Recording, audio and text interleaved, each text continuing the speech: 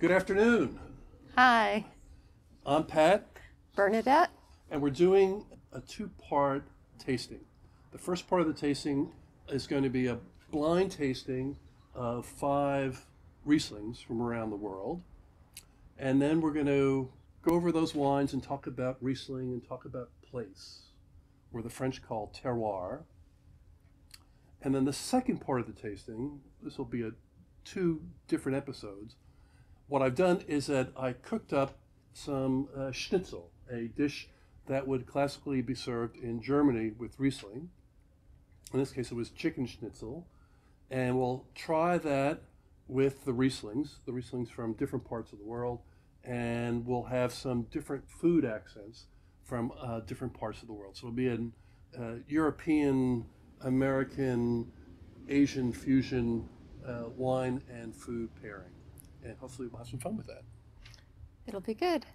And I'm going to be trying to teach Bernadette about one of my favorite grape varieties, Riesling. Riesling comes initially from Germany, specifically the Rhine River Valley, where there tend to be grapes grown on very steep slopes adjacent to the rivers. We have 5 Rieslings. The Rieslings come from the Mosel, Germany, the initial origin of Riesling.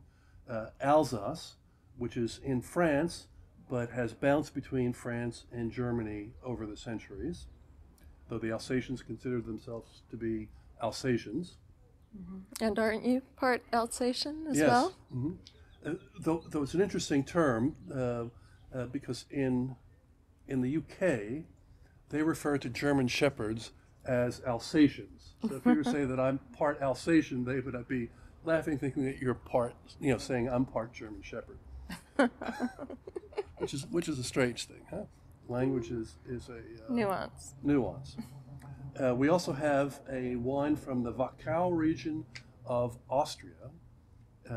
So Austria is going to be warmer than Germany. Alsace is warmer than Germany.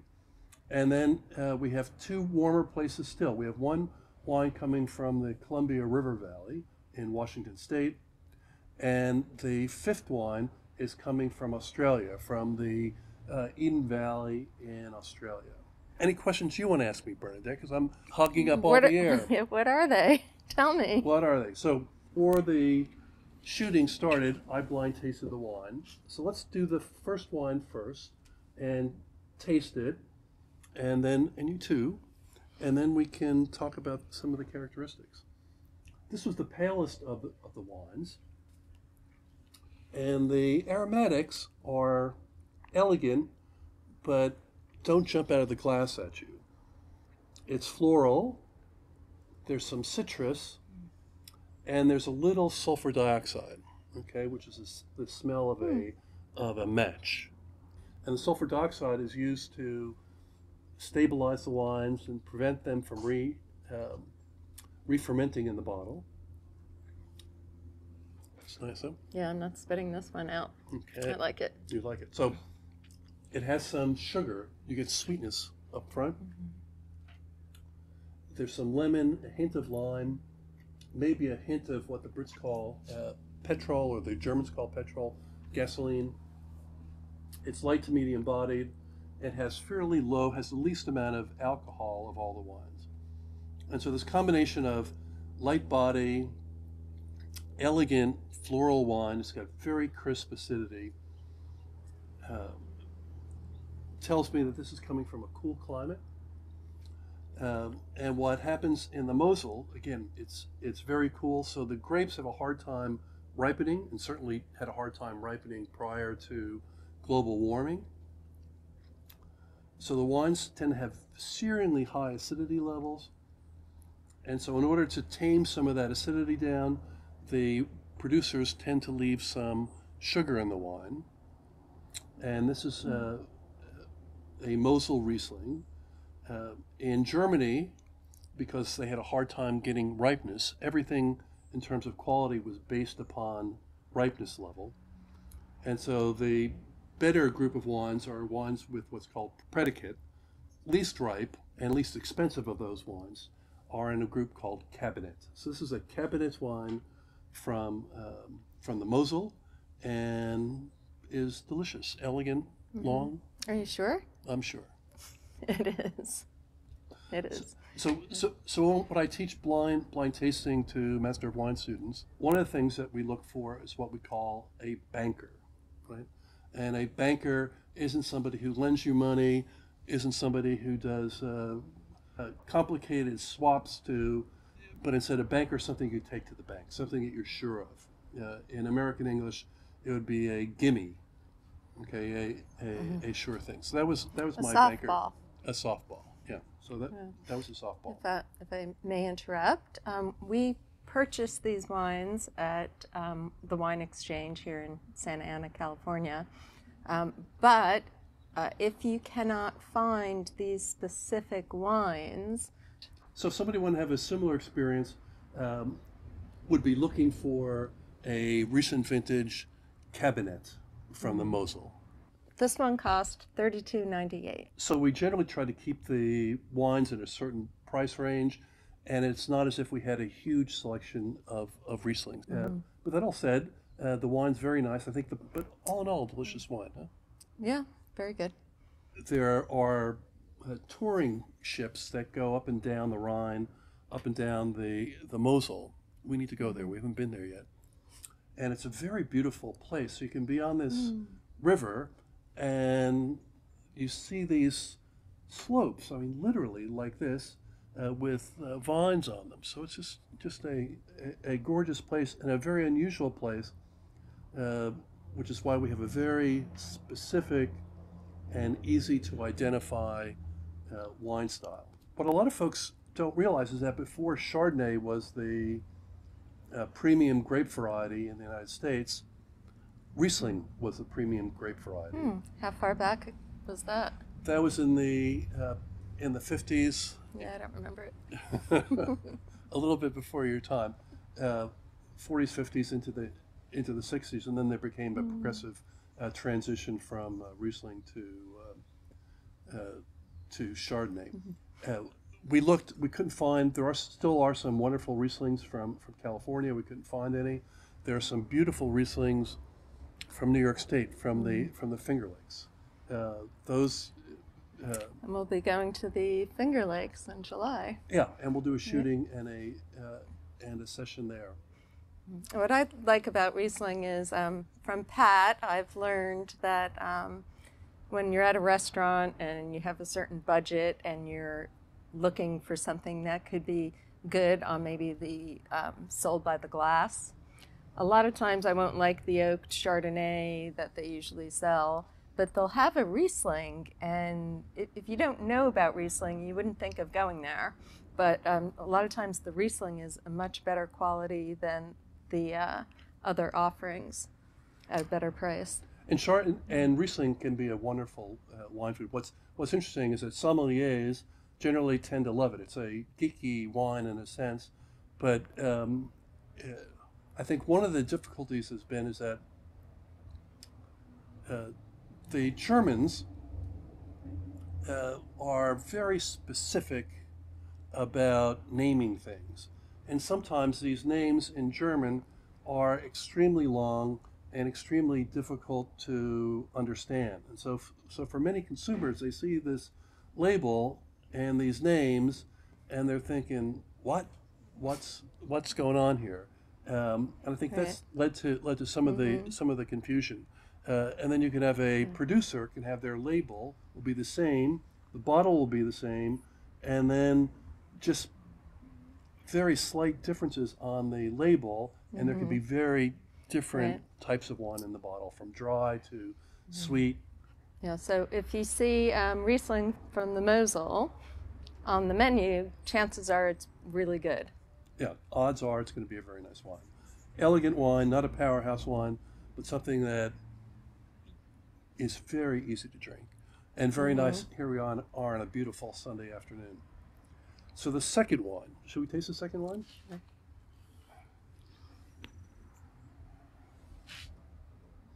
This is a bit more color and had a little dissolved there's some bubbles in the bottom of the glass, and the bubbles are from carbon dioxide. And a trick that winemakers will use, or a step, it's an optional step, is leaving some carbon dioxide in the wine to make it taste fresher. And that's usually done in an effort to boost the acidity, okay? And so what happens, and do I have permission to be geeky, ma'am? Oh, I love geeky. That's why I love you. So the geeky part is that the dissolved carbon dioxide goes into what's called equilibrium with combining with water to form carbonic acid. And so the carbonic acid is going to give a boost to the acidity and make the wine taste fresher. And people do that in places where there's more ripeness and less acidity and less freshness in the wine. So we take a smell of this wine. It's got some nice floral notes, some riper citrus notes from the first wine, but it sort of smells a bit candied and sweet and sour, okay? And I get just a hint of vinegar on this wine. And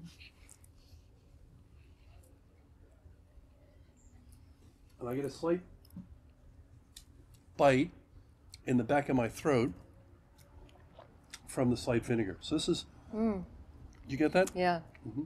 And it's, there's maybe a slight residual sugar in here, but it's got a very drying, somewhat bitter finish. So what they've done is that they've used the skins of the wine. Usually in the classic white winemaking, you don't use skins, but there's a skin contact that gives extra flavor, but also gives you some bitterness. Mm-hmm. And you got the bitterness, right? I did.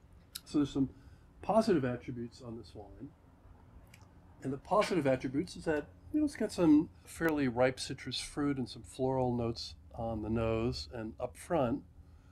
But for me, any vinegar taste tends to detract quite a bit from the wine. And the bitterness from the skin contact makes it fairly short. The flavor doesn't last a whole lot of time. And so I know that we had one wine that stood out in terms of being the cheapest wine. The cheapest wine isn't always the worst wine, but in this case, I think this is the least expensive wine, which came from the Columbia River Valley in Washington State. The Yakima Valley, yeah, which is off the Columbia River Valley. And it was $9.99. $9.99. So much less expensive. There's not enough vinegar quality there, and I use the term quality in quotations. In wine geek terms, that's volatile acidity. Yakima and Columbia River Valleys are far to the east of Seattle, right? So people who've not been there tend to think that, hey, this is really far north. Seattle's rainy and fairly cold, and that all of Washington State's going to be rainy and cold. And that's not the case. And so what happens is that the weather here on the West Coast comes from the Pacific Ocean and moves east the vast majority of the time. And so when there's rain or precipitation, the clouds tend to dump the rain on the Cascade Mountains, and then as the weather moves further east, there's drier and warmer air from having gone over the Cascade Mountains. Columbia River valleys tend to be very dry, and all the vines are irrigated. There's more substantial stories, but a place that can produce some beautiful wines. This, unfortunately, is not one of them. It's not bad, though. It's not bad. Though it's one that you find at a bar on the as the house wine or sold by the glass. Yeah, that'd be fine as a house wine. And again, it's competing with wines that cost 2 to 3 times as much money. All right, so I'm 2 for 2. This third one was the wine that had the deepest color. And color with Riesling can come from several different places. Rieslings are very rarely oaked. Oak can give you color, but that's not the case here. Color can come with some age. Color can come with some skin contact, though not always. Mm-hmm. Color can also come with what's called botrytis. Do you know what botrytis is, Bernadette? It's bad. Well, it looks bad. Don't they get something that shouldn't be in it? Bacteria or? So what botrytis is? It's a fungus. Okay, it makes the grapes shrivel up and look really fugly, right? Really fugly, and like raisins. But like moldy raisins. And then you say to yourself, why would anybody do anything with those grapes, right? Mm-hmm. Well, it turns out that that process makes the juice from those grapes taste like honey and be a bit brighter acidity, and some of the great sweet wines of the world are made with botrytis. Again, you wonder why, what motivated people to try to make grapes with those. Probably because they had them. That's what they grew, moldy, shriveled up grapes. They had to do something with it. Well, now, in certain parts of the world, people look for those grapes, and they can produce some of the great wines of the world. But let's get back to this wine. This may or may not have a little botrytis on it. I think it's got age on it. The nose didn't give me a whole lot. I got a little bit of citrus, a slight bit of herbaceousness. I got maybe a hint of mushroom that you can sometimes get with a hint of botrytis, and I got a little bit of petrol. So I thought this may have a little bit of age on it, and on the palate, fairly nice, dry, powerful, a bit on the austere side. Mm-hmm. It wasn't my favorite, but it was reasonably nice wine, and I was torn between on this wine and wine number 5, saying to myself, is it from Alsace or is it from Austria? The climates are not all that dissimilar, certainly ripeness levels in certain vintages. So that's where I was. I was between Alsace and Austria. Mm-hmm. Yeah. What is your guess? Well, and tough. So I finally came down on Austria on this wine. And this is Austria. And this is from a wine region called the WACHAU, which is, again, a very beautiful wine region. Can produce stunning Rieslings, and also a grape called Grüner Veltliner, which is very nice. Which can be very, very delicious. One of our favorites, right? It is. So this was the third wine, and it was $27.99, which $27.99. Yeah, I wouldn't pay $27.99 for that. It was a lot. Yeah. Yeah. Maybe not. The next wine was the lightest in color. Though to be perfectly honest, the colors didn't vary all that much. It was the palest of the wines, and this one also had, when I first looked at it, had some bubbles on the bottom of the glass, so it's some carbon dioxide. So when I see that again, I'm thinking, could the wine be re-fermenting, and it wasn't?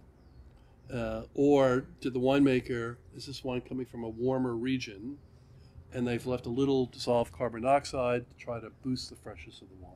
And on this wine, I'm getting some floral notes, more expressive on the nose, and I get some lime, right? And that lime characteristic used to be one of the classic descriptors for Riesling from Australia. With global climate change and some increased ripeness in other parts of the globe, you can now find some of that lime characteristic elsewhere as well. This wine's also had some skin contact. There's some tannins on it. It's dry, but the skin contact has been very well managed. Has nice length. It's nicely balanced. Now, How much more difficult has global warming made blind tasting? Okay, so we were talking about the effect of global warming and blind tasting.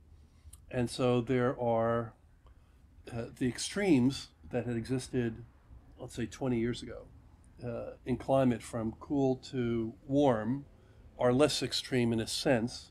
Everything's been shifted to warmer and riper. And so that has made blind tasting a bit more difficult.